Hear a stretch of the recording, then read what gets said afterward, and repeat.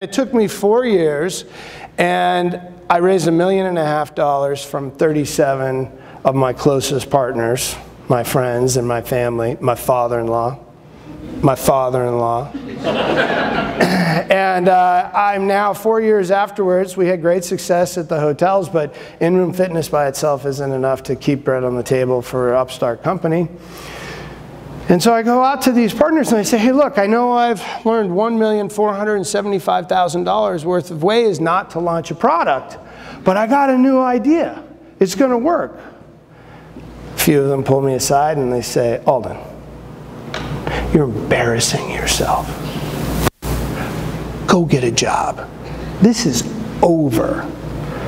But you know, I was this asthmatic kid, and I watched fitness literally change my life. And I had this mindset that, no, there are people out there, I've got a product, I'm gonna make this work. And I stuck with it, and the people that stayed with me, and there were a group of partners, including my manufacturer, because I didn't have enough money to pay them.